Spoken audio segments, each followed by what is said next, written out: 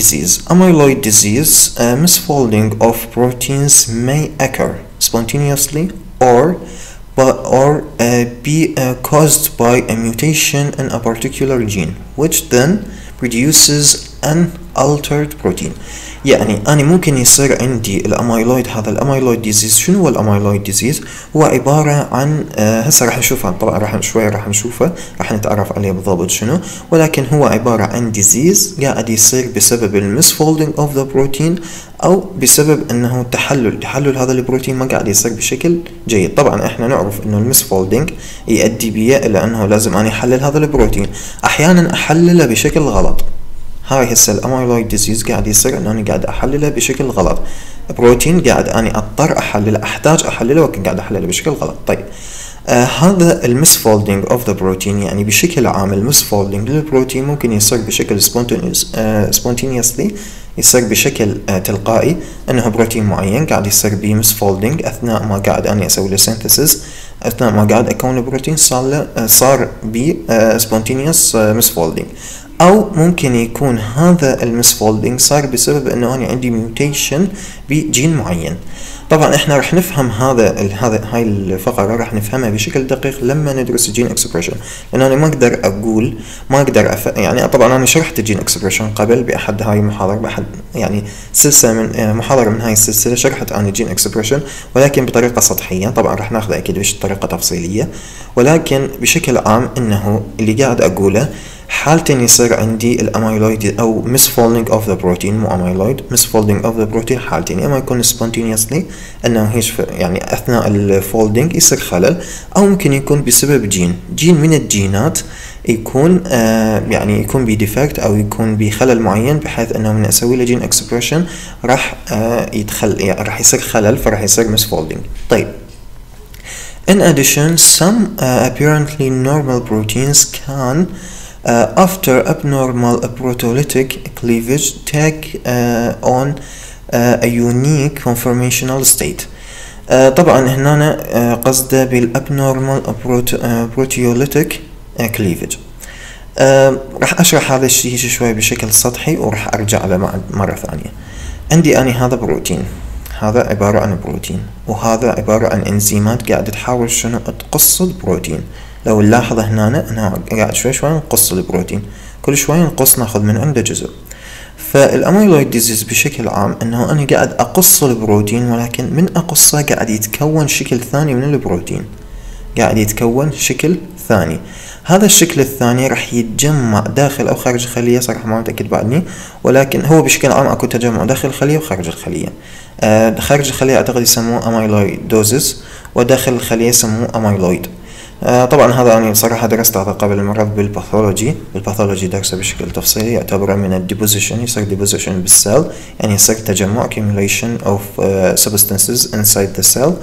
فبهاي الطريقة هنا أنا قاعد أخذه بشكل بايوكيمستري إلى حد ما، قاعد أحاول أربط البايوكيمستري بالباثولوجي حتى نفهم إنه إحنا شنو راح نفهم، شنو راح نستفاده من دراسة structure of the protein، دراسة الأمينو أسيدز بشكل عام. فقاعد نحاول نربطه بكلينيكال، قاعد نحاول نربطه بميديكال، شيء ميديكال. فالقصد يعني استطرادا كان هذا استطرادا عن الموضوع. فهذا أنا قاعد أكسره إلى قطع، طبعا هذا طويل لو نشوفه، قاعد أكسره أنا إلى قطع أصغر. هاي القطع راح تتجمع تسوي لي شيء مثل البتا شيت، أوكي، تسوي لي شيء مثل البتا شيت. طيب فالكليفج اللي قاعد يصير abnormal proteolytic cleavage، يعني أنا ما قاعد أقص، المفروض أقصه بطريقة معينة بحيث ما يتجمع، ولكن أنا قاعد أقصه بطريقة مو صحيحة، اوكي، قاعد احللها بطريقه مو صحيحه، لهذا السبب قاعد يتجمع ويصير لي accumulation. طيب take on a unique conformational state that leads to the formation of long fibrillar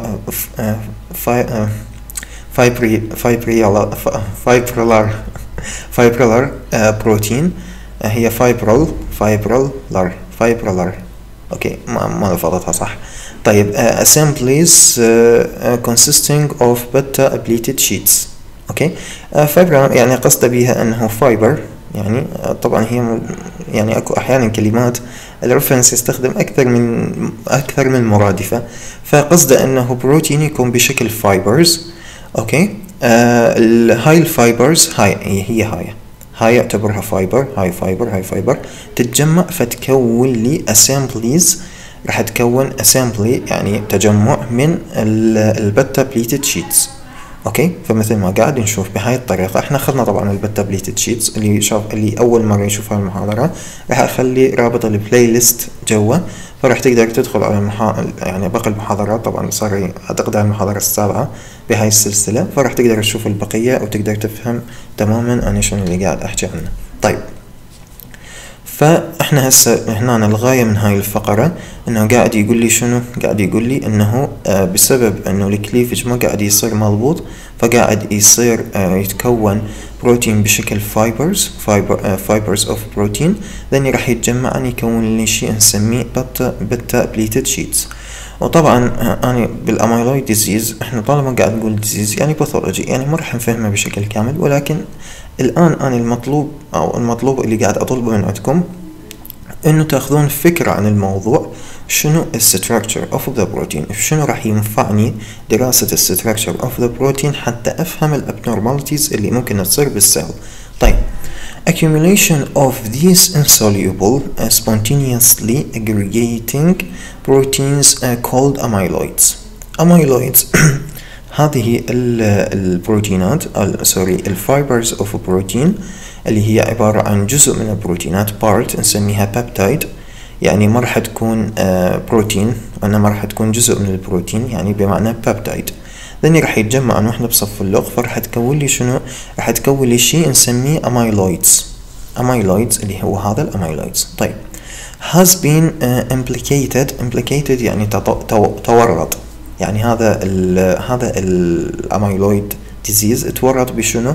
تورط بانه سبب امراض in degenerative disease such as particularly in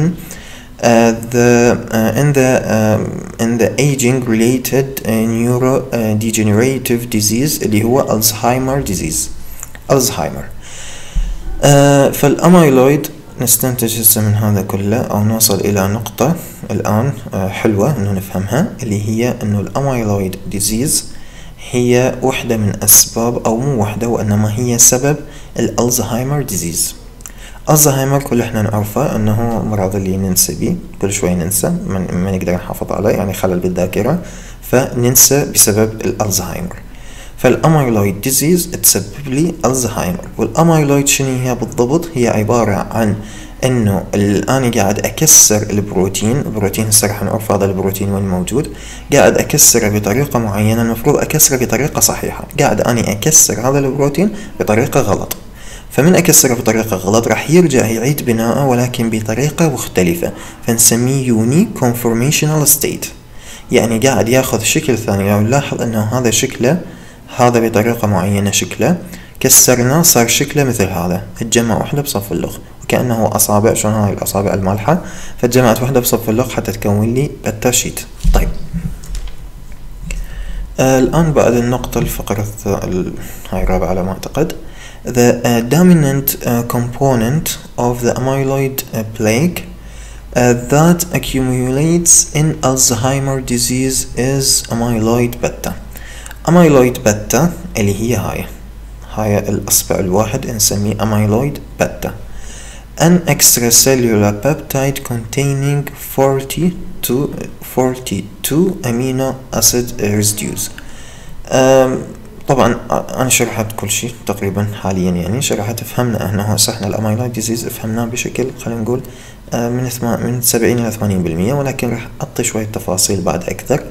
التفاصيل اللي راح أعطيها أن هاي القطعة عبارة عن من 40 إلى 42 أمينو أسيد.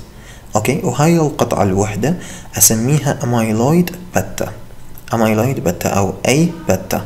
طيب، هاي الأميلويد بتا أنا أكون منها يعني مجموعة، يعني على حسب البروتين فد مجموعة معينة، هاي راح ترجع تلتحم مع بعضها حتى تكون لي البتا شيت، وكل وحدة قلنا أنها تكون من 40 إلى 32 أمينو أسيد ريزيديوز. طيب، X-ray crystallography and infrared spectroscopy demonstrate a characteristic beta pleated sheet conformation in non-branching fibers fibrillar